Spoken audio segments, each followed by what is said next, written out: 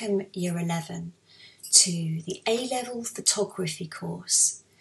So this evening I'm going to be going through the course structure and what you would expect if you embark on the course, starting with Year 12 and moving on to Year 13.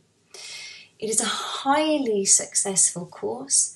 So looking at A to C's and our achievement, it exceeds national expectations. 98% of students achieving an A star actually to C. So all students meet or exceed their ALPS, but they do work hard and they do utilise their study periods and spend a lot of time in B22, where we have our computer suite, where we have our dark room, and we have an attached studio space, which is next door. So moving forward, course overview. So there's lots of information on these slides that you can have a read of later. I'm just going to give you this kind of skeletal overview. And looking at the course structure, basically you have two main components. You have your coursework, which is 60%, and you have your externally set task, which is 40%.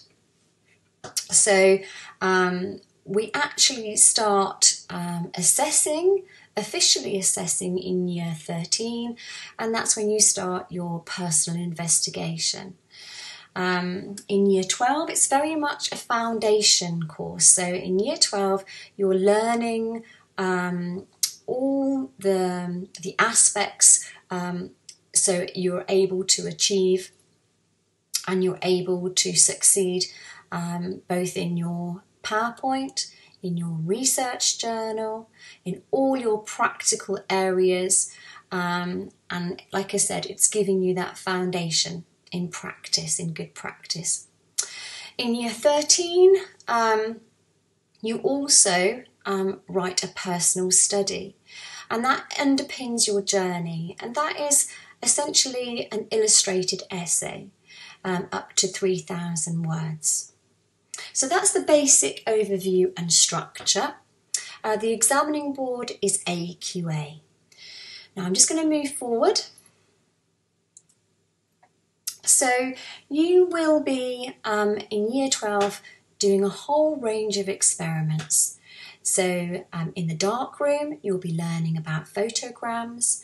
You'll be doing all sorts of cameraless technology actually. So cyanotypes, chemigrams, pinhole camera. So very exciting and experimental. And obviously you will be expected to have a camera. We do advise that you have a camera, and we'll look at that in a few moments, but essentially digital camera work is also a big part of the course. You will be learning all the different settings to do with aperture priority, speed priority, looking at digital manipulation, working with Photoshop. So a whole range of and wealth of skills that you will be building on in this A-level and exploring. We have the 4 assessment objectives. It's the same actually as GCSE, so you're very, very familiar with that, but it's just at that higher level. So with assessment objective 1, you will be underpinning your project work with artist research and development, which is very, very key and very important. You'll be experimenting, as I said, with lots of different processes. You will be observing. So we observe in photography through the visuals that we take, through the lens, and also actually through our annotation and our analysis. And we do a lot of image analysis. And assessment objective 4 is when you get to produce a large and final outcome, a final response to your project work. We work generally in a PowerPoint. So that is where your main bulk of or body of work goes. But you also have a supporting sketchbook where all your practical work, so all those darkroom experiments that you do, goes into that little sketchbook. So large responses, your final responses, are outside of your PowerPoint and outside of your sketchbook. And I will show you some amazing examples of those a little bit later. There's one there on the top right that was produced by one of our students that actually attained an A-star, exceptional work. So moving forward. So I did mention image analysis, which is really important. So you will learn about that in your journey, in your foundation in Year 12. And we start off the project looking at still life and getting you familiar with basics really. So looking at composition, working from photographers and learning from them, creating pastiches, so it's copies of their style, and looking at lots of fundamentals in reading an image. Contact sheets is really important. So in order to reach success in photography, you're expected to take hundreds of photographs, and those photographs get logged into a contact sheet. And that contact sheet then is analysed. So you're able to identify which are the key shots, which are the most successful shots. And then those obviously you identify and you celebrate in your PowerPoint. As I said, the course structure, I've already gone over that, but here we go again. So we've got the portfolio of work, which is 60% of the grade. Again, as I said, it is a PowerPoint, essentially, looking at artists, looking at your own responses to artists, including your contact sheets, and then your kind of large responses also get documented in that PowerPoint. And the final assessment objective, which is the assessment objective 4, you create a larger piece outside of your PowerPoint. You also have the externally set task, which is 40%, and it's exactly the same model.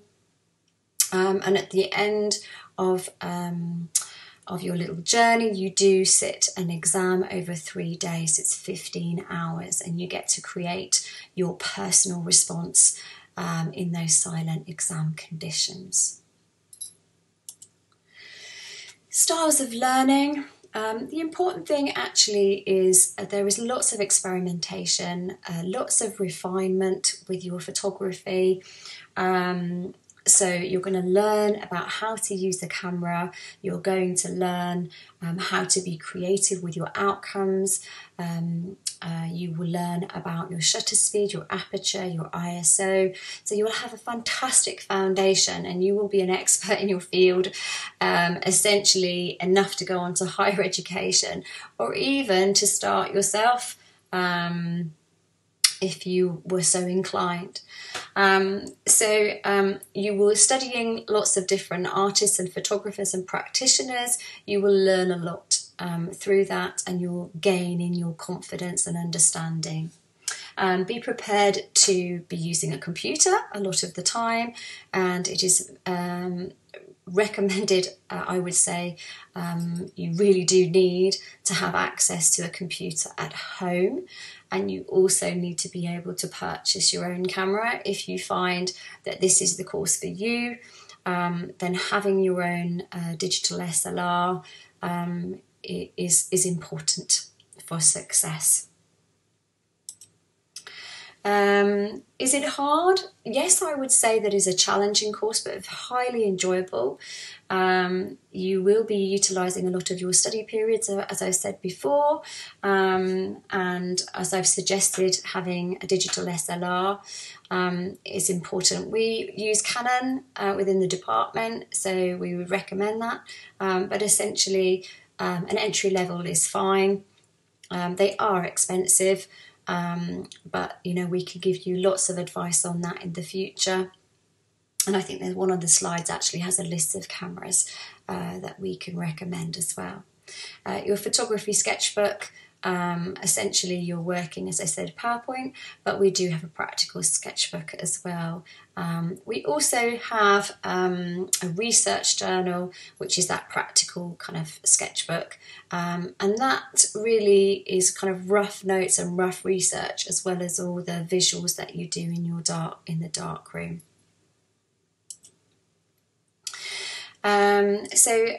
Being open to all sorts of approaches to photography, it's not a case of just taking an image, it's how you can experiment with this image.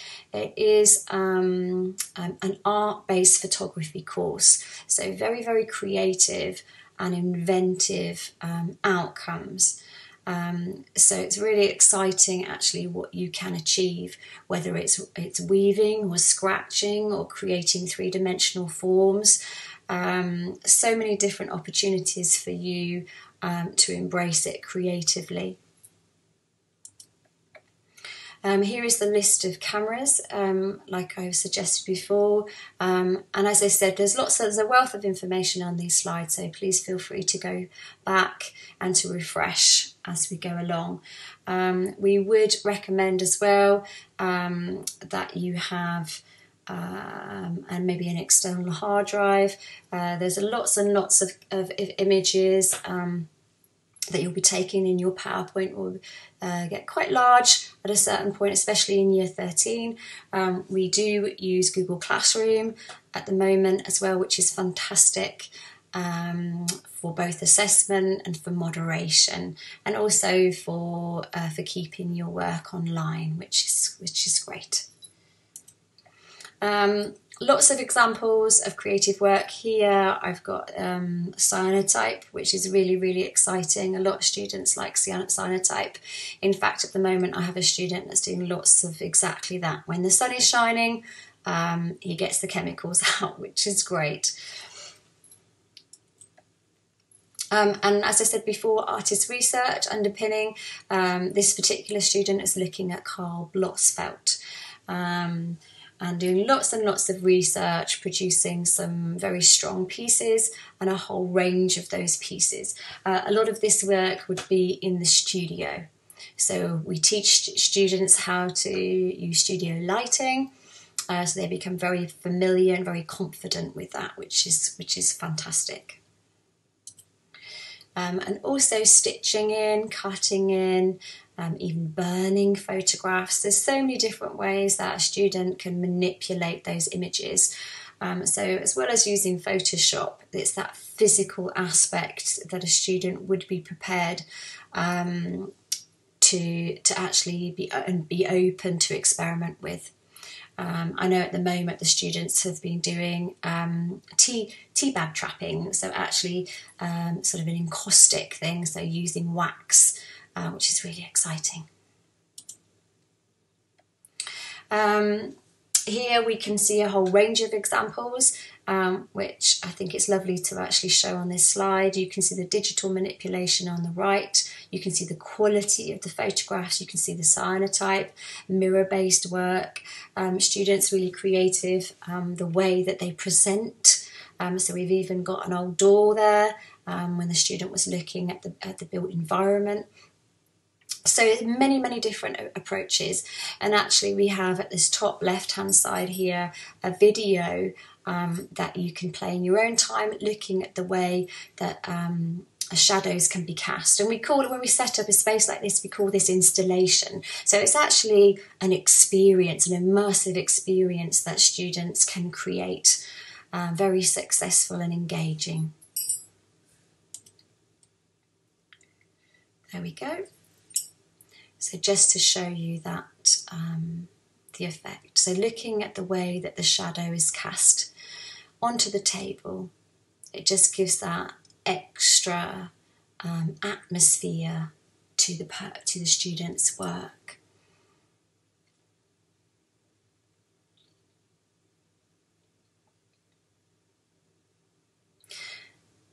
I think when we're looking at something like this, we realise that essentially photography is drawing with light.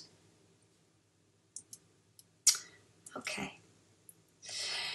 So lots of skills. Again, we've put this together so that you have a comprehensive overview, because it is a technical subject. Lots and lots of things for students to learn and absorb new knowledge. Obviously this year we have had a GCSE photography course, which is new. So students will come with more understanding if they want to move forward to A-level. But essentially, you know, if you have a creative background, if you haven't done GCSE photography, you know, most students that come on, like I said, succeed very well, exceptionally well. So that's not to worry if you haven't done GCSE photography. And the future, there is a whole range of photography careers. I know at the moment that one of our students is going on to study, wants to study screenology at Bristol. But so many opportunities for students, whether they want to go to university or they want to set up their own business. It's very, very exciting and very empowering. So I hope this evening has been very informative. If you have any questions at all, then please get in touch. So it's rachel.miller@budehaven.cornwall.sch.uk, and I will get back to you. Thank you very much.